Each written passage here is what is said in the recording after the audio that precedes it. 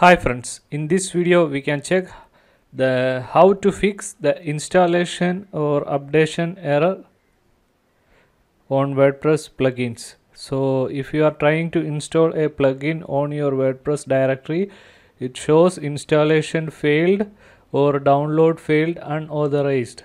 Like this message if you are getting, or if you are trying to update a plugin, then also the same message or any installation or updation error you can see there. So you can see the same message there, update failed or download failed. Or if you are trying to install a free theme, also you will get the same error. To fix this, you can first check your SSL. So you can go to your website and you can see the SSL option there. You can see this icon on your website, and now my website is connected, secured, and the SSL is activated, so I don't need to do anything. But if you don't have SSL, then you can just contact your hosting support and you can activate the SSL, and also you can just install this plugin. This is a free plugin, so you can get it from the WordPress directly. You can go to the plugin and download it, and you can upload the plugin and you can activate the plugin for SSL.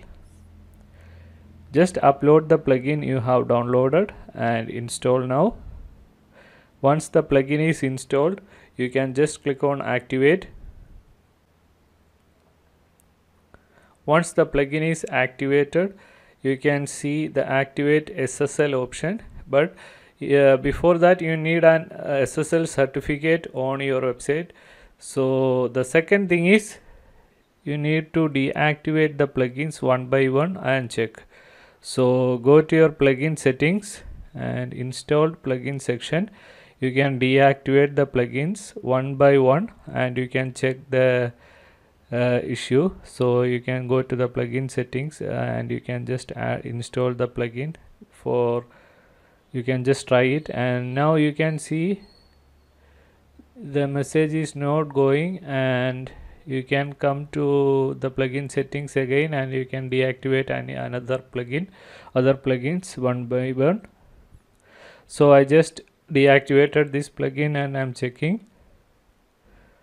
So just click on install. See, now the error is gone. So my error is with the conflict with this plugin Elementor. So if you are arising, so you can contact the plugin developer and you can fix it.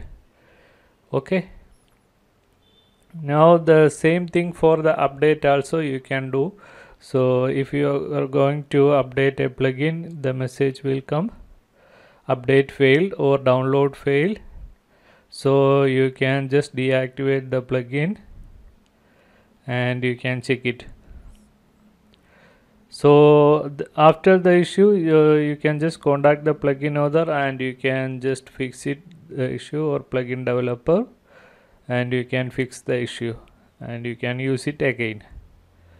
Okay, now the third step is you can just change the or replace the themes on your website. So if you are using a theme, so you can just replace it or you can check it.